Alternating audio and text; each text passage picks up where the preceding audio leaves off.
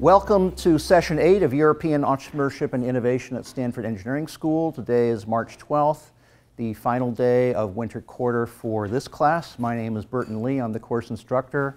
Welcome to you all. Today we're featuring a very unusual, interesting session on Kosovo, Albania, and Germany. Special and unusual because this is our first startup out of Kosovo, Albania. We're going to be hearing about the Albanian diaspora, the emerging Albanian community in Europe, coming out of the heart of the Balkans, and also one of Germany's leading startups, not from Berlin. It's our first Munich-based startup, also spin out from the Technical University of Munich. So it's an interesting contrast between two of Europe's richest and poorest regions, and a great example of what entrepreneurs are doing to transform their economies and cultures and societies in their respective regions. As I mentioned, this is the 8th session of Year 9 of European Entrepreneurship and Innovation. Our speakers today are Pierre Gaudin, who is CEO USA of Flixbus, formerly head of Flixbus France, was in charge of expanding Flixbus into France over 2 years. And our second speaker, who will actually be presenting first, is Mergim Cahani, who is founder and CEO of Gjirafa, based in Kosovo, but also with ties and teams in Albania, as our first Kosovar Albanian speaker and startup as well. We never talked about how you chose the name Gjirafa, Mergim. It's an honor to have you. Thank you for flying all this way. Let's give a hand to Mergim. Thank you. Thank you. Good afternoon, everyone. It's such an honor to be here with you today. Professor Lee, thank you for the invitation. It's a pleasure to present what we have to show today about Gjirafa. Your question, the name, actually Gjirafa means just like the animal giraffe. You might have guessed it. We picked it because we think it's an awesome animal.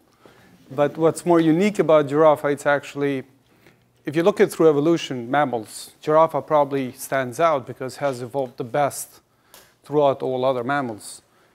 And we like to take that as a core value of our team because we are an industry that changes so quickly, and we like to be so adept and agile in our environment. So that was the name of Gjirafa. I'm Mergim Cahani. I'm the founder and CEO of Gjirafa. And Gjirafa, we at Gjirafa are working towards building the internet economy in the Balkans. That's what we're trying to do. And that's what we are doing. Before we get into our services and our products and how we have done that and how far we have come, I would briefly just like to speak about the region, the Balkans, which I will use throughout the presentation as a synonym. We look at it from two quick perspectives. First one is as a market.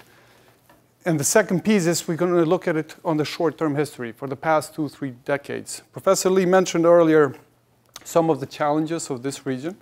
And I'm going to look at on the past 20 to 25 years. I'm not going to go too far deep into history. I'm going to just share with you one example of what this region has come through in hopes that that contrast will give a little bit more meaning to what this region is doing, especially in the internet services area. So 25 years ago, I was a high school student between 94 and 98. And we had clandestine schooling system. So it was improvised. We didn't have actual school objects. We didn't have books. We didn't have literature. We only had notes. And we actually had to go to the school. The professor will dictate. We will write down. That's how we studied. We didn't have desks. We didn't have chairs. We even didn't have heaters. It was cold. We were wearing 3 pairs of socks in the private houses, people's rooms. It was cold. Mind you, this is not California there. It's cold. It's not Siberia either. But it's cold. So that's history not even too long ago in my lifetime. And coming from that area and showing what we have done and what others have done. Remember, this is the region where Mother Teresa came from. This is the region where we have an Olympic gold medal winner. This is the region of Rita Ora, Dua Lipa. So this region has progressed in such a quick time that we are very proud of what we're doing there. The second perspective in terms of consumers and market, the Balkans has our primary market in red, are Kosovo, Albania, Macedonia, Montenegro. It's about 7 million people, 4.5 of which are active internet users. That's our primary market, but we also have Albanian-speaking community worldwide, which in total is about 12 million speaking people. That's our customer base. That's what we do serve. So we are the fastest growing tech startup in the region. For any business students and others, we have 985 compound annual growth for the past 2 years. And no, we did not start counting from zero. That's why it's 2 years, because we operate for 3.5 years. And we primarily offer search. We are very good in vertical search. We are better than Google in this region for vertical search. We offer e-commerce, and we also offer content, primarily streaming, local TV content. Think Hulu, YouTube, and Netflix is a combination of those. And we have a fourth segment.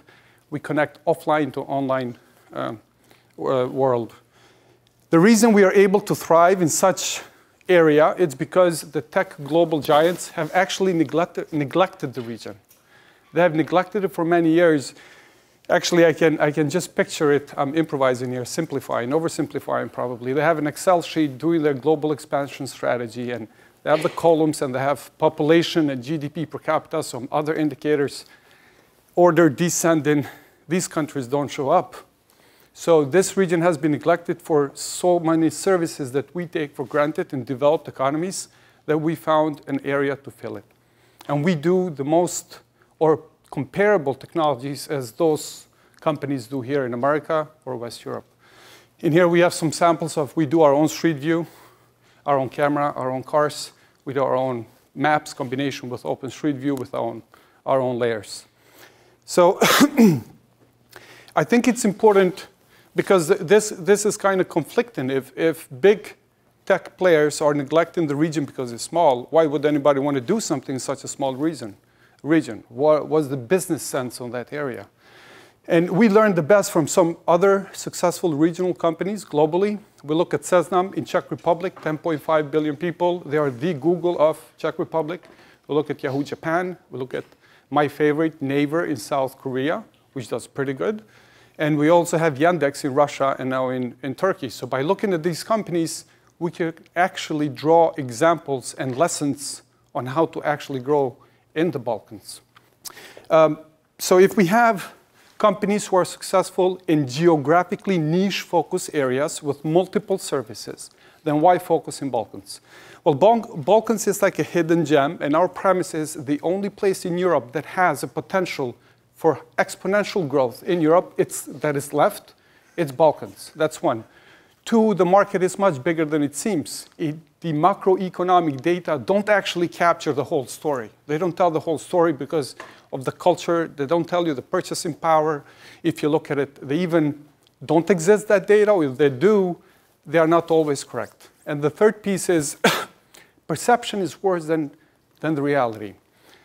A few weeks ago, I was talking to Professor Lee about this. New York Times pulled up an article. You can find it just a few weeks ago, and says, not maybe the worst hotel in the world, but then again, the world is big, featuring one of the hotels in Pristina in Kosovo. So true, it's not the most beautiful hotel. It's left from socialist era. And socialism, we know it's pretty good until you run out of the money that you spent others people's money. But just across the street from that hotel, it's a 5-star hotel that's probably one of the top 20 or 30 in Europe, just across the street from it. So the picture is not really portraying the reality, and the negative news actually do take more tractions than what it is actually there. How the story started, I lived in New York for about 12 years. I went to school there. I worked for a few companies. And I was flying back to visit my family in Kosovo. And I was going, roughly speaking, every 18 months on average, staying for about 2 weeks. And before I decided to return back, I'm staying at my house with my family around 10 p.m. And I say, I really feel like eating pizza. Can I order pizza online? I knew that there was no online service, but it just came out. And the look on my father's eyes was so absurd, as in, how could you ask that question? I think it was that look. It wasn't that the answer, no, you cannot. It was the look on his face, as in, are you crazy? What are you asking? As if I asked you, in what building is the time machine? So that absurdity on that look really gave me the certainty and the confidence to actually quit everything that I was doing in the States, take my 401k out, take my 403b out, and just sell everything, sell my car, everything that I had. I just kept my books and went back to do this. We started doing this. I started doing this on my own. We failed in 2013. It was a disaster. I thought I could do everything on my own. Our premise, problem definition, was wrong.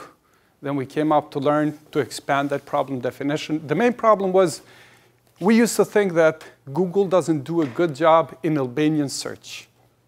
While that's true, even today, Google doesn't support Albanian, especially for advertising. Actually, it was because you cannot find something that doesn't exist online. And that was the bigger problem. So digitalizing the region became our first priority that we had to learn. We relaunched in October 2014, and ever since, we have grown in big numbers. I'm going to show you in a little bit. So some of the products, we have categorized them in four pillars, 4 groups. We have e-commerce. Think Gjirafa Mall is like Amazon seller, like marketplace, e-commerce marketplace. Gjirafa 50 in Kosovo and Albania does electronics only. It's a product that when we launched in 2016 to now, we have grown about 11 times. What we sold then in a month, we sell now in 2-3 days. Then we have Gjirafa Video. It's our streaming platform. We have our own content. We produce our own shows. We have our own small improvised studio as we speak. We have live TV in there, think YouTube Red, and we do that especially for that region. We have online marketing. As I said, we have search. We do that very good. We have certain publications in the Albanian language, NLP processing, and peer-reviewed journals. And we also have Gjirafa Ed Network that owns 50% of the online marketing in that region. Again, Google AdSense doesn't work in Albanian language pages. So we fill that niche and that gap. And the last one is where we try to connect offline to online. That includes maps, street views, business directory, booking, very soon car rentals and deliveries. And I can order that pizza very soon. And we also have bus schedules. So it could be interesting to see what we're going to do with FlixBus. We also seen that, again, to remind you, our vision is to build the internet economy in this region, actually becoming the internet economy in this region. So the challenge is you cannot do everything. I mean, you can. You'll become a Swiss knife that has a lot of things, and none of them works right. So we decided to open a branch or a segment called Gjirafa Lab. That is a small mini fund accelerator. We have already done one investment at Trakondi, it's a fintech app. And we are working in 2-3 others to look that primarily solve problems for that region. Some of our investors that we have, the lead investor is Rockaway Capital. We also have Credo Ventures. They have a presence in San Francisco as well. They're very big in Europe. Rockaway Capital leads e-commerce in CEE, has over 30 companies on their portfolio. But we also have some very reputable US investors, including Esther Dyson. I believe most of you might have heard of her, top 10 most influential woman in technology, named by the Time magazine, one of the early investors in a lot of startups. We have the managing director, former managing director of JP Morgan and State Street, and a few names that really allow us to push us further. Here are some of the numbers in terms of growth. It seems that 3 products listed here, Gjirafa.com search, Gjirafa 50, our electronics e-commerce, as well as our Gjirafa Video. It seems that almost every product that we create, it just takes off and works for it. And I'm going to share now a quick story on Gjirafa 50. In November 2016, we didn't have e-commerce. I go to the board, speak to the investors, and I'm like, look, this market needs e-commerce. Amazon doesn't really deliver. Amazon selectively delivers in Albania. AliExpress and Alibaba takes more than 6 weeks to deliver. So we think we can really make this happen. They didn't believe in us. They said the market is not mature enough. Behavior doesn't exist. You can't create that. So we said, you know what? We're going to do a pilot. Within less than a month, I think it was 3 weeks, we created a website without categories, without anything. It was like a flash e-commerce site. We handpicked 50 electronic products, some cell phones, some laptops, some cameras, some hard drives. And we decided to put those up. We bought them with our own money in Czech Republic, in Prague. We imported them. We kept them in our office, no warehouse. And within a week, we sold 70% of the stock. After that, the investors and the board was convinced. We relaunched full e-commerce in March 2017. At that time, 24,000 unique SKUs, unique products. And ever since, we have been growing massively month to month. It's not that we are doubling or tripling our users. While we are doubling and tripling the users, we are actually doing upsell. The average order value grows. The average order of sales grows. So multi-dimensional exponential growth across different variables, something that is hard to see in any mature market. So we think, again, going to our premise that Balkans is the only area in Europe left for exponential growth. These numbers actually do support that claim. Going back to the compound annual growth rate, we did some research, and we found an article at TechCrunch which has analyzed the companies who have done IPO, and they have analyzed their growth before they went IPO. And the companies that generate up to 25 million, the top 25th percentile has grown around 160%. The average was about 130. And our growth on that range is about 984. Our projected revenues for the next 5 years, at minimum, double this trend here. Our vision is by 2022 to be listed at NASDAQ. By the way, we are a US company, registered in US, operate there as a branch in Kosovo. So this kind of growth, it's what really drives us, improves the market. I have some photos here of our street view, and this was interesting. I put these up because when this came out, people were thinking Google came in, and because Google is not there with Street View. So when people saw a Mercedes, they're like, oh, hold on a second, Google doesn't have Mercedes. So we got a Mercedes, and obviously we didn't pay for it. But the Mercedes actually sponsored this. Local Mercedes dealer sponsored this and gave us the car for free. We did the same thing in Albania. We covered 90% of Kosovo. We are in the process of covering Albania as we speak. And and here we have some other photos of the team. The one on the upper left is when we initially opened the office at 17 people. We could barely squeeze in.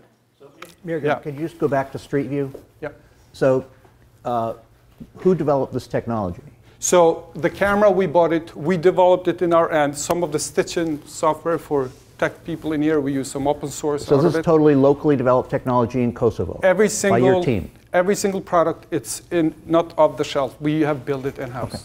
Even our video streaming service, which can handle millions of viewers. We have the whole full infrastructure and scale, that server farms that we have built inside Kosovo and Albania, but also through different hostings around Europe and US. So if you go to Gjirafa Video from US, you're going to be accessing cache service in the United States. Everything is built in-house. All these products were done with a total amount of $3-point-something million for the past 3.5 years. By a team of how many engineers? We are right now 86 people in total, 26 engineers. Street View team was how large? Well, we don't have people in teams, we share them, so 26 developers in total.